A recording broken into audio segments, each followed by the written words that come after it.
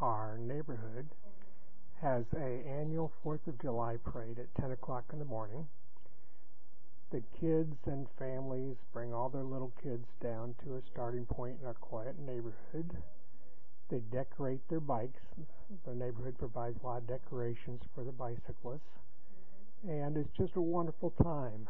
The Penn fire truck leads the parade, followed by some kids on golf carts. There's a lot of golf carts in the neighborhood the kids ride around on, followed by the bicyclists and the cars.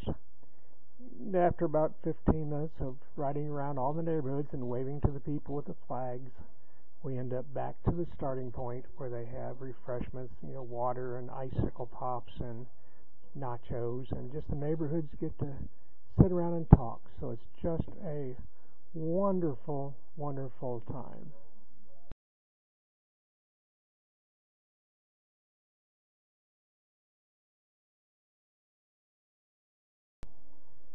Winding Brook started in the early 1960s.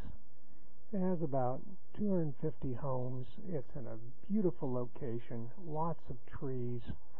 All the homes were architecturally designed. They were very luxurious back in the early 60s. We're talking 3,000 square feet, 2,500, 4,000 square feet homes. The streets wind. There's winding. Judy Creek goes through it with a couple brick bridges. The kids can play in the creek and wade just like in the 1940s and 1950s. So just a wonderful place to raise kids. Kids can bike, skateboard. There's no through traffic. The golf carts pull kids around on skateboards like they're surfing. And, people are riding their bikes, just having a good time all year round.